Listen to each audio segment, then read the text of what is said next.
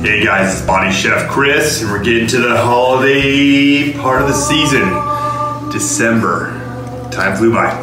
So, everyone's gonna start doing cookies that time of year, baked goods everywhere. So, plan for success and make low-carb, keto-style chocolate chip cookies of glory. All right, so we're gonna get rocking with these guys. Another simple recipe, makes about 20-30 different cookies.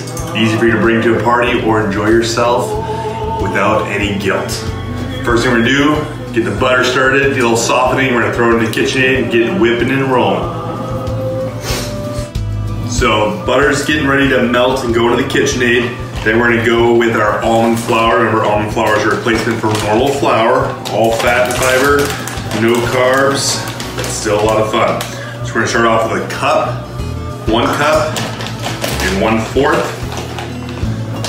We're gonna go over here to the coconut flour, another flour, same thing, high in fiber, low in carbohydrates. Same fun.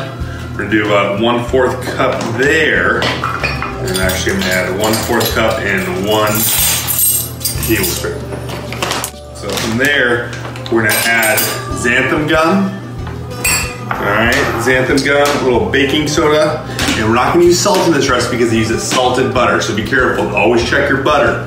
If it says salted, don't add salt to the recipe or you're gonna have a salted cookie. Horses may like it. All right, let's go on top here. All right, so as far as the butter, we got 1 teaspoon of vanilla. Use any kind of vanilla you want. And I'm missing something. Sugar, of course. Okay, so we're gonna use a swerve sweetener, okay? You can use stevia, you can use xylitol. Swerve, this one is actually made for baking. So we're gonna do about a 1/2 cup in this bad boy, right? So this swerve is the same consistency as sugar, so this one actually measures out the same as you were to use regular sugar. All right, so we're gonna bring this bad boy up, and we're gonna add 1 egg, the mighty strength of 1 egg. And we're just gonna start this mixing slow. All right, the butter's all creamed with the egg yolks, the vanilla, the sweetener swerve. We're gonna take our dry ingredients and add to the wet ingredients. Always add slow to avoid clumping. No one likes a clumpy cookie. All right, no one wants a powder of baking soda in their face. So slow but steady, all right? Go right into the bottom.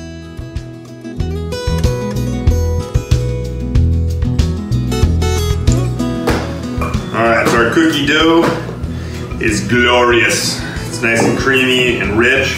From here is the easy part. It's just forming the cookies. Now, cookies, free form, whatever you want. You want big cookies, go big. You want small, go small. All right, we're gonna go medium size today. So the oven is preheating to 350 degrees. We're gonna get these guys all settled up on the pan here, and then these are gonna go on for about 15 minutes or until the top turns brown. We'll be back. Oven, 350 degrees. Like I said, we're going in for 15 to 17 minutes until these guys have a little tan on them. Coming for you. All right, the chocolate chip cookies are done. All right, nice and brown on the edges. Look good. These are gonna be hard not to touch until they get cooled, but we will enjoy momentarily.